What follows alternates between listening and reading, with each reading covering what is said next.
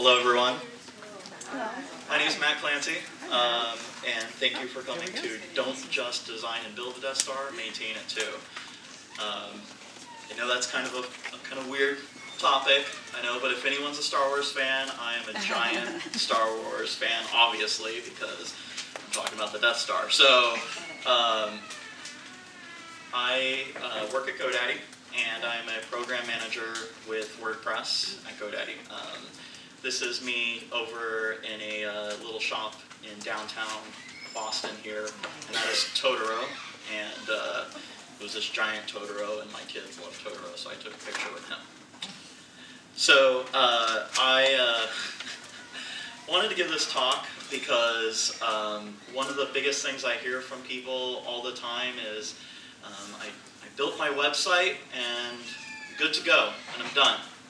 So if you already built your website and you're maintaining it, it's probably not the talk for you. This is a very beginner course and meant to really get you started into understanding what the next steps are after you built your website. So this is your website. Super awesome.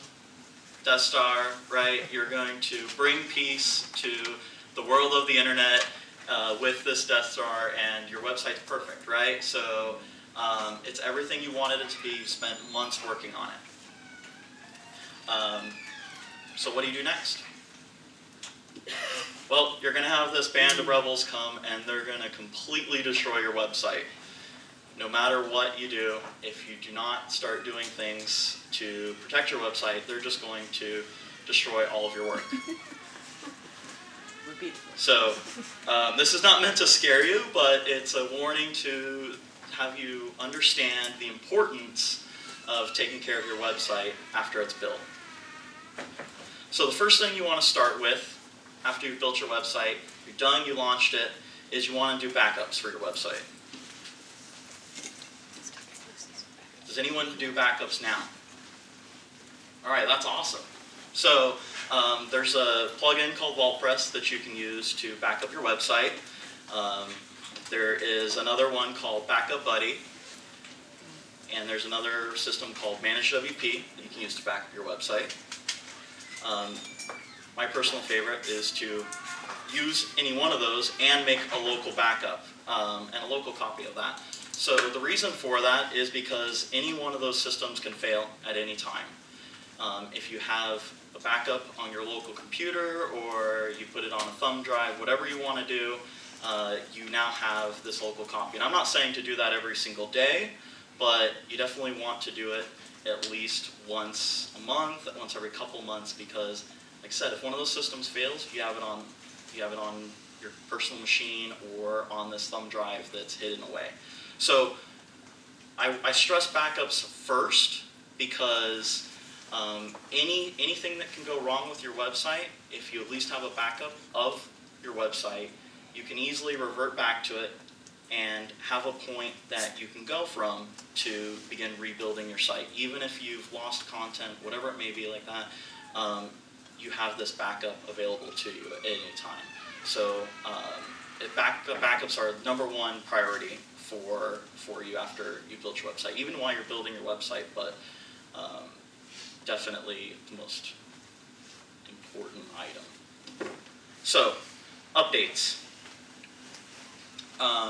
So WordPress has all of these great features, and the core installation gets updated all the time. So if you're not already on a host that does updates, like Manage WordPress platform, whatever it may be, may already update the core of WordPress for you, but that doesn't mean that they've updated the plugins and themes for you. So the first thing you want to do with updating your site is to always update your plugins. Make sure that they're always up to date, no matter what. Then you want to move on to updating your themes. So whatever theme you have installed, make sure it has an update. If it's a premium theme you purchased from somewhere else and it needs to be manually updated, you need to manually update that every time there's an update available. And then, of course, the WordPress core. You want to make sure that that's updated as frequently as you possibly can. Now, with that WordPress core, you have your plugins, themes, and core. They can always conflict with each other. And sometimes if you've set up your WordPress core to automatically update for you, your themes and your plugins might not be able to keep up with those updates, and there may be conflicts. So there's a cool plugin called WP Rollback that you can actually use, that you can roll back your website. So a good example of this might be that WordPress launches a patch and an update for you. It updates yours and it takes down your website. And it could be a plugin conflict, like I said, or a theme. I'm not really sure what it might be, but what you want to do is look for an update from one of those plugins or themes, update it if possible. If there is nothing available, you can always roll back your WordPress website. Now, it's not to say roll it back and just leave it, because you're now on an outdated version, but it'll give you a chance to, or your theme and your plugin developers, whoever they may be, to update to whatever the WordPress core is. Most themes and plugins that are really popular they're involved with the WordPress core, and they get the releases and they update frequently too. So it's not usually a big issue when you're using something that's a theme or plugin that's consistently updated. But like I said, WP Rollback, it's a very neat tool for you to roll back your website if you need to.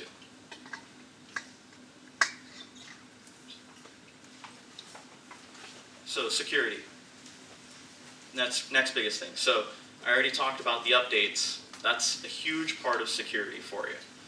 So making sure that everything's up to date, all those vulnerabilities are taken care of. So we've already taken care of those in the updates item. So we move on to having a strong password. Everyone says it all the time, right? Does anyone have an example of what we might consider a strong password? How many characters? Maybe 8 or more. How many? 1 to 12? Yeah. So, No, I said more than 12. oh, more than 12. Okay, sorry. I thought you said 1 to 12. So definitely at least 12. I would even say 20 characters or more. So now that's really difficult to remember, right? So you want to use something like a password manager to keep that password and make sure that you don't lose it. I personally use LastPass for my passwords, and all of my passwords are at least 20 characters on everything. And they're all different. You know, I don't share my same password across any of my sites or any of my databases, anything like that. They're all different. So that's why I use LastPass. It allows me to manage all those 20 character passwords. So You can do like capitals, lowercase, everything, yeah. character. LastPass will let you actually auto-generate a password to whatever specifications that you want. So it's pretty cool for that. And like I said, I personally don't even know any of my passwords except for my LastPass one, and I change them all every 30 to 60 days, and I change my LastPass one every 30 days. So that was the next thing I was going to talk about, was make sure you're updating them frequently. So yes. But do you also enforce that with your customers' passwords for their logins? Like for my personal clients, or Yeah, like your clients' passwords. This is in relation to the hosting. This is in relation to the WordPress editor sites, right? so What I will aspects? actually get into that Okay. in the next part a little bit. But to answer some of that, I do have a different password for my FTP, my database, and my WordPress login. All three have different passwords. Can you give somebody access to this LastPass in case something happens to you? You can share access to other people, and like if something were to happen to me, like my wife now would have access to every account that I have. So I do share that with her so that she has the access. Yeah, because definitely don't want, you know, like I said, if something happens to me as I'm traveling or something, she would be able to log in and still pay bills and do whatever she needs to do. So the next thing for security is to limit your logins. So for this, this is mainly in regards to like a brute force attempt. So someone trying every possible password combination on your WordPress login and trying to get into your account and basically guess your password. You can use, Jetpack has a security feature that will help limit the logins. if you have Jetpack installed, or there's a server security and limit logins attempt plugin that you can use, and that one will also limit the amount of logins, and it'll even show you how many times people have tried to access your site and how many times that it blocked that. So these things are very simple, but you know, there's constantly people that are trying to hit your WordPress admin, because pretty much every WordPress site has your domain /wp-admin, and the people out there that want to get into your site know that. What else besides Jetpack did you mention? Sorry. It's called Server Security and Limit Login Attempts. CERBER. It's a plugin. Yes. Okay. So the next thing is to scan your site. You can do this frequently with the Security Site Check to check for vulnerabilities. Security does offer a free site check that you can do, and this will just run through your site, see if there's any blatant vulnerabilities. As the free version, you can pay for more advanced features to do a more in-depth scan. There was a question in the back. How do you spell that? Security. It's SUCURI. What about a plugin like WordPress that I've been using? Yeah. Is that Yeah, something? that's another thing that you can use too. I honestly have my preferred ones up here, but WordFence is definitely another one that I know is very common and a lot of people like to use. Was that your same question too? Yeah, I just okay. wondering why you like Security better. Well, I personally use them, and then GoDaddy did acquire Security, so it was not meant to be that, but I actually used them prior to that, so for me personally, that's still what I continue to use. So the next thing is an SSL. I'm sure everyone has heard this, and it is kind of a big deal now to have. So a lot of misunderstanding around an SSL certificate is to basically, if you have an e-commerce site, that you need an SSL, and that's the only time you need it. An SSL, what it does was it encrypts the data that you enter into your website, and that's being transmitted from your browser to the server. Now the reason that's important, even if you don't have an e-commerce site or anything else on there, is because what happens every time you log into WP-admin? Data is being passed from your browser to the web server, right, to make that request.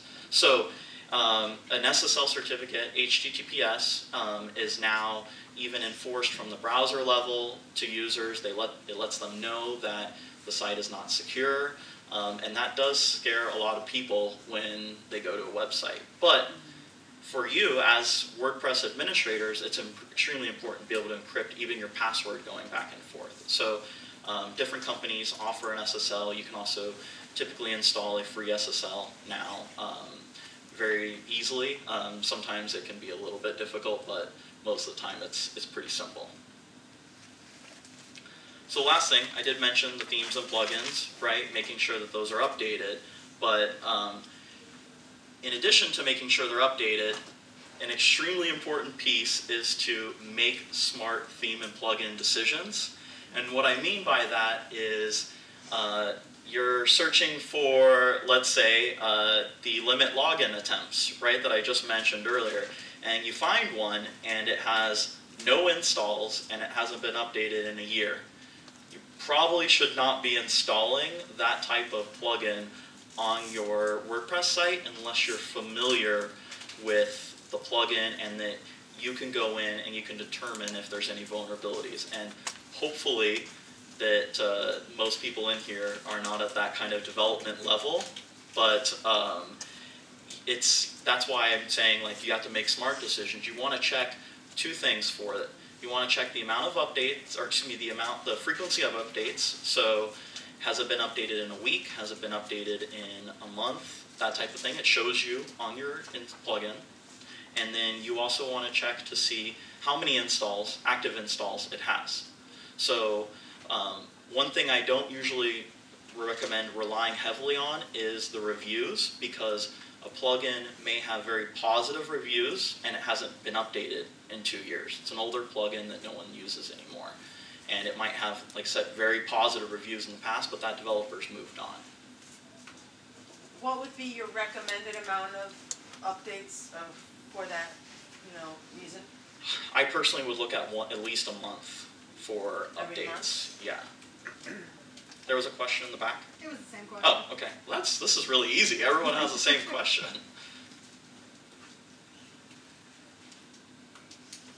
Does anyone have any other questions regarding the security? Yes. Do you two-factor your LastPass? I do two-factor the LastPass. I didn't actually include that. I really debated including two-factor authentication into the slide deck because it can be cumbersome for a lot of newcomers. But two-factor authentication basically, allows you to use your phone to log in and approve a device, that type of thing. And you can install a plugin, a two-factor authentication plugin through WordPress and enable that. And you can use something like Google Authenticator to generate your codes, things like that. But like I said, it's two-factor authentication. If you want to learn more about it, there's a lot of information out there. But if you're the type of person that happens to lose your phone, it can become a trouble for you to try and get those back. There are ways to recover it, but like I said, it's not something I really wanted to include in this. But do you? Yeah. Yeah. Yeah. Okay, cool. YubiKey two-factor, so I do the hardware. Oh, okay. Yeah, so I use my phone for it, but Same. there was a question back? So how effective are the plugins that put a little box on the login page that say I'm a human or I'm not a robot? Are those effective at all? I will actually get into a CAPTCHA, but for a different kind of Okay. reason, and that will be in 2 more topics, okay? Sure. So some minor kind of what I would say are not as important items, but are still important items to look at, are to set your permalinks. So the default WordPress permalinks, not so great, but you can go in and you can change them to whatever you'd like. You can enable pretty permalinks, things like that, and you can make them look really good. Does anyone not know what a permalink is? So it's after you make a post, it might have like a 6, an S, a P, something like that afterwards, and a pretty permalink would actually add like text around that so that it looks nice and it's recognizable to maybe a user who's happens to be looking at your website and might look at the URL. So it would have domain.com/ 2015-2, something like that, where it's a little bit more attractive looking for users. They can see the actual context in the URL itself. That has nothing to do with security, right? This is a new No, topic. this Okay. is yeah. I moved on to the administrative tasks. Okay. Yes. If you change the setting of your permalinks to something more customized from the default, is there anything that you need to do for any posts that you've put up before?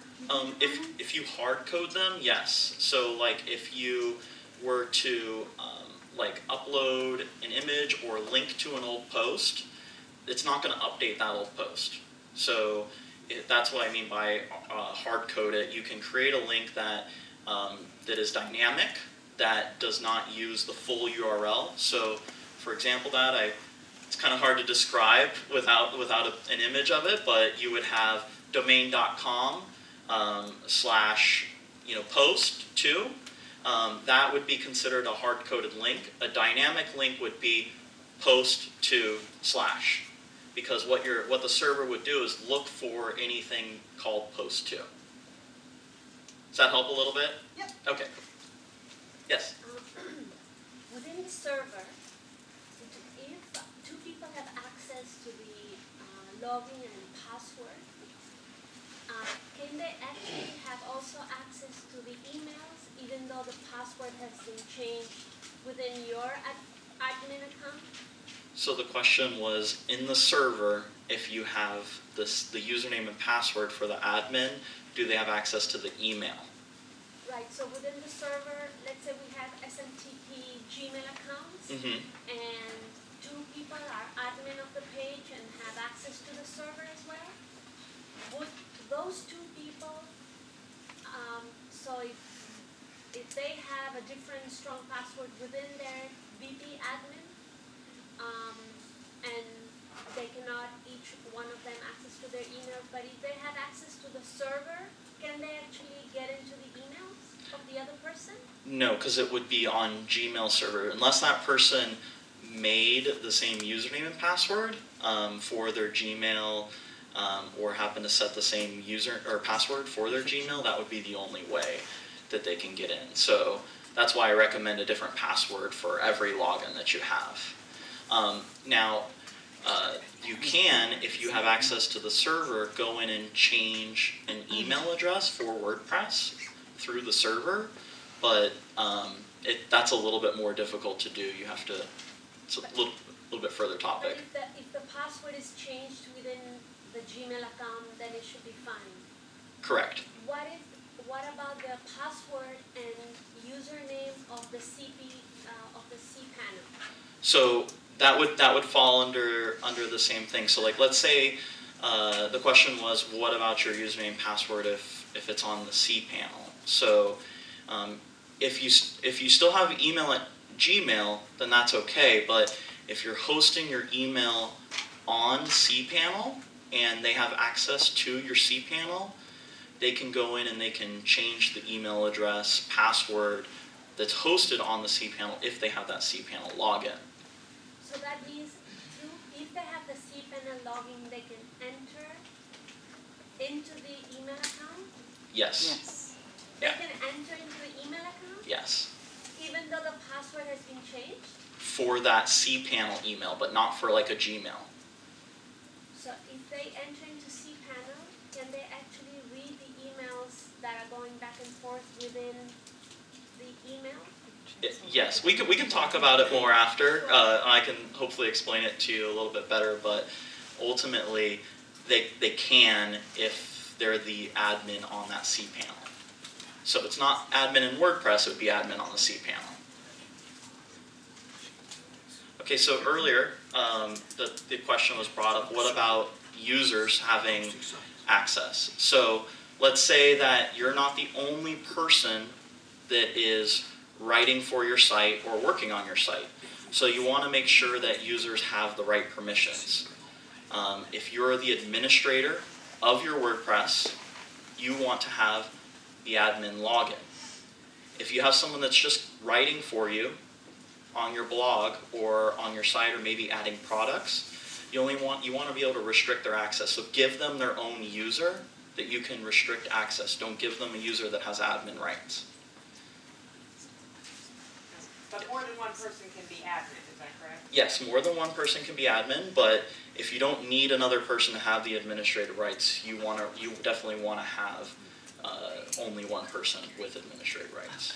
Because that's now 2 points of failure if someone doesn't update their password, right? And if they have full administrative access, they're going to be able to, whoever gets into their account is going to be able to do whatever they need.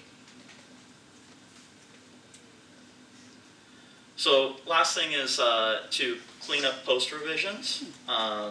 You can use two plugins called WP Sweep or WP Cleanup, and what this is that if you're writing a post or you're making a page and you save a revision and then you maybe post a page or post that post, sometimes what will happen is, depending on the way you do it, it'll save the revision. And this isn't a huge thing that you need to do unless you're really writing a lot, but what will happen is it will leave a lot of those entries in the database, and it will create extra, basically, database size and overhead. So it's something super quick and easy to do. Like I said, WP Sweep or WP Cleanup, and those are two plugins that you can use, whichever you prefer, to clean those up. So I mean, if you're only doing 4 or 5 pages, it's probably not an issue. But if you're writing 350, 400, 500 pages, it's definitely something that you want to run. It'll help speed up your website slightly. It just decreases the database size. So next is comment spam. So I'm sure that everyone has had comment spam on their website. If you haven't, you are an amazing individual, and I would love for you to come give a talk about it. But I've myself have posted a WordPress site and within a day had comment spam because I forgot to change certain settings on my my site. So to help eliminate comment spam, what you can do is you can install a CAPTCHA, and we talked about this earlier, was I'm a human type of thing, right? You can install a CAPTCHA on your site, and you can also use that CAPTCHA for your login. You can use it for a form that you may have, whatever you might want to use that to validate that the user is actually a user and not just a bot on your site. That's not to say that comment spam is still not done by actual humans, but again, it's a way to help reduce the automation that humans have created to do comment spam. So another one is Akismet, and this will use a lot of basically it sources what the rest of WordPress websites are experiencing that have Akismet for typical things that are marked as comment spam. So if there is someone out there who creates a new link that is comment spam or a new type of comment spam and it goes out there, Akismet will learns, it has history, it has, like I said, whatever's happening in the world right now, and it will help eliminate new comment spam that's coming in. There's a free version of it, and then there also are paid versions of Akismet. So those are plugins? Yes, yeah. CAPTCHA, I didn't give a CAPTCHA plugin because there's so many different ones out there, but you can just literally type CAPTCHA in the plugin repository and you'll find plenty of items. Yes? Do you just automatically use Akismet? I do, yes. Yeah. If I'm going to have comments on a site, I automatically will put Akismet on there. Akismet comes with the basic install, doesn't Yes, it? yeah, but I will turn it on specifically. Okay. So. Another one is to enable moderate comments. Now, if you don't have these other things done, you're going to be spending your entire day moderating spam comments on your post or your pages, whatever you might have comments enabled on. So you can go into the post settings and you can enable moderate comments in there, and you can also set it to email you if you'd like when a new comment comes in. But like I said, if you don't do these other things, you're going to receive a lot of comments to begin moderating. I'm getting a lot of head nods, so I'm assuming a lot of people have been through this same situation before. You can also turn off the comments completely. So if you have an informational page about yourself or your business, you might not want comments to even be enabled at all on that page. So if you don't need comments, turn them off so that you don't even have to worry about that, you getting a comment spam, or maybe someone just writing a comment that is not even applicable to what you're doing, or or applicable to that page at all. So everyone's favorite, I know this is what everyone was waiting for, was SEO. So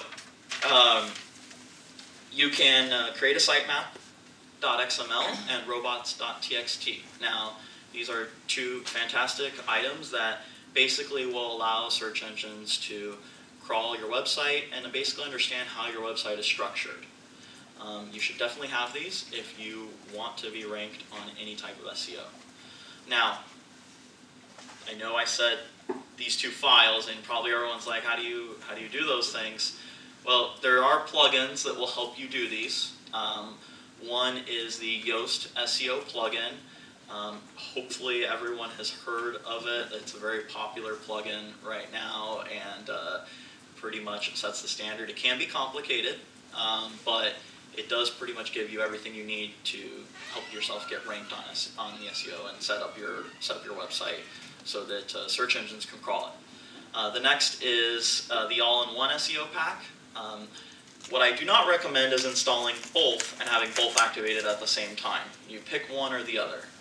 And that's pretty standard for any plugin, but you definitely don't want these two plugins to conflict with each other.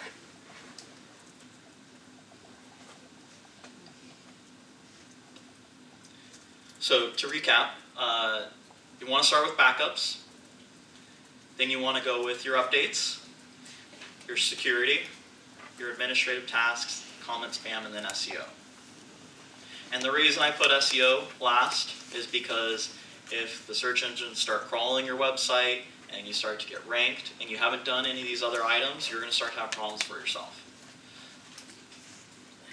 So each one of these items was just a very brief discussion of what they are. I didn't go into a lot of detail on what each one does and how to really accomplish those, because each one of those is basically their own topic, and typically at a camp there will be a talk for each one of those items. And so what I highly recommend everyone doing is if one of these are on the tracks right now, you go see them today and tomorrow. If you don't have time or there's something else you want to see, if anyone has not already checked out the website wordpress.tv, there are previous talks on there, and I know for sure there's talks on every one of these topics. So that was wordpress.tv, just in case anyone didn't get a chance to write that down. Do you have any questions for me? We'll try to do these on mic here if we can. I shout loud enough. I can hear you. So. I'm a loud talker. On the backups, just wanted to reconfirm, do you recommend or not recommend the hosted versions of backups so that we don't have to deal with this ourselves? So just to give an example, GoDaddy's managed WordPress, we do 30-day backups that are included with the product. I still personally back up my own stuff, because if GoDaddy's backups fail, then I don't have a backup of my website. So pretty much anyone will tell you to make sure that you're backing up, you have your own backup, in addition to what the host has. Now aside from that, what you don't want to have is you install a backup client that starts making a backup of a backup of a backup. You want to make sure that you set your backup retention to a certain time frame, and that they don't back up to on your hosting plan. So sometimes what will happen is people will install a backup client, set it to automate, and it backs up every day, and it puts it inside where the rest of their files are, and so it starts backing up that backup. And then the next day it backs up 2 backups, right? So you want to make sure that you configure your backup client so that it doesn't do something like that. Because then your host is going to reach out to you and say, what are you doing? You're using up a ton of space. There was another question in the very back there. Wait. Thank you. If you have WordPress and Updraft Plus, would they be conflicting? What was that? I'm sorry? If you have WordPress of Jetpack and Updraft Plus. What was the last? I'm not. Updraft. Updraft? It's a backup plugin. I'm not familiar with that one, but if you have just WordPress and Jetpack, those Updraft is not going to, unless you're creating a backup with Jetpack too. But I believe if anyone knows, Jetpack stores off of the server, so those are usually not going to conflict with each other. You're just going to end up creating multiple backups, right, of the same thing. But if Updraft saves your backup somewhere that Jetpack does not exclude, it can create backups of that Updraft backup. So would removing one of the two would be better? It's best to have, I always recommend one. I don't recommend setting up multiples, because again, you could run into the situation where if you don't configure it right, you're going to create backups of backups of backups. Thank you. Hi. Okay, so when you submit your sitemap to Google, do you only need to do that one time? As Yes. you continuously update your website? Yeah, I mean, if you're going to make a significant change to your website, like you're going to change your domain or something like that, you definitely want to submit it again. But if you're just building your site, right, and you're not planning on changing your domain, I would only recommend submitting it once. Okay. There was one in blue shirt. Thank you. So you recommended making a local copy of your site. I'm wondering, do you use a plugin to do that, or do you actually go into the database and export it manually? I literally go into the database, export it manually, and then I copy all of the files via FTP and zip them up and put them on a local drive that I have. And I literally put into a fire safe, and it has other things on it, but that's how granular I get. I've lost 3 websites with thousands of images on them because the host's backups failed and my local hard drive failed too. Do you know if there are any plugins to do it, not necessarily as extensively as you do it, but at least to a certain degree? I do. Does anyone maybe know one? I know you can configure a couple to back up locally. Akiba? Does WordPress not allow you to back up locally? I'm not totally sure if they do or not. But for me, like I said, I manually do it. Now, you know, this is just my paranoia, but I manually do it because, you know, I want to make sure that everything is there and that I can see that everything was transferred.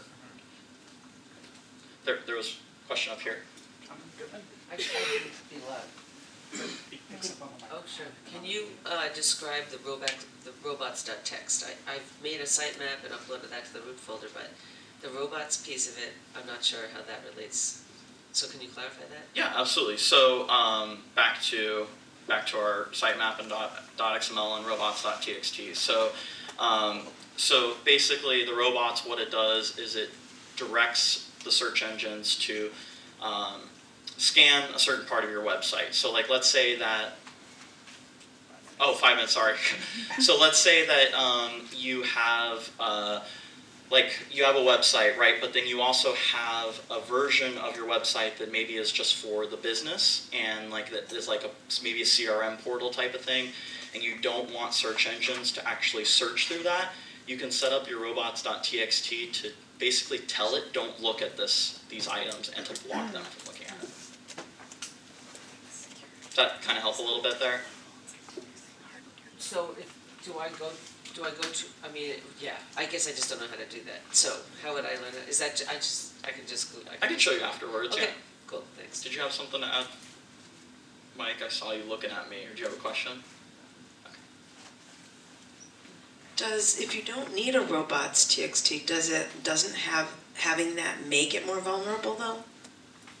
No. No. Not at all. I think do we have time? This is the last one, or?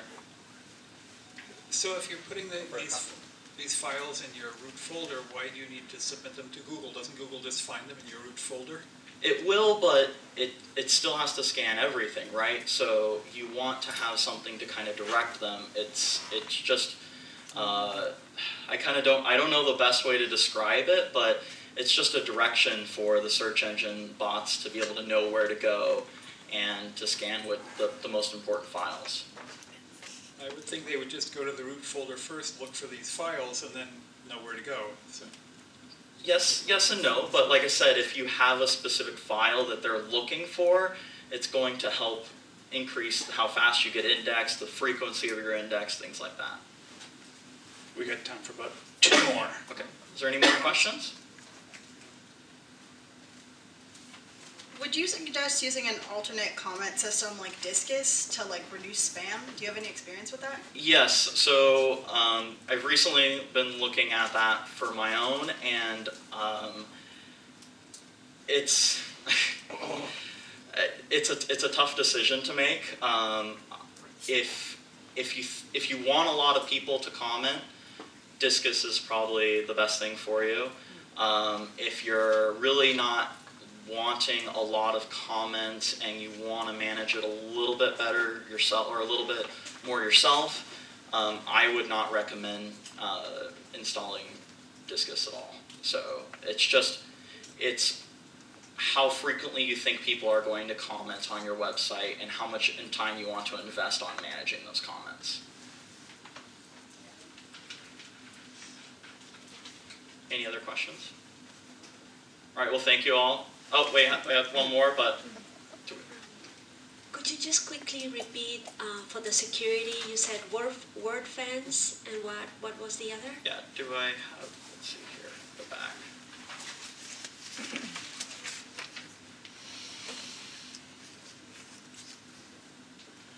Security. Yeah. So do you mean the site scanner, or do you mean just anything? What what were the platforms that you were referring to? So the Jetpack security feature for limiting the login attempts, and then the server security and limit login attempts plugin, and then using the security site check to actually scan your website for vulnerabilities. All right, well, thank you all again. I appreciate you joining my talk here.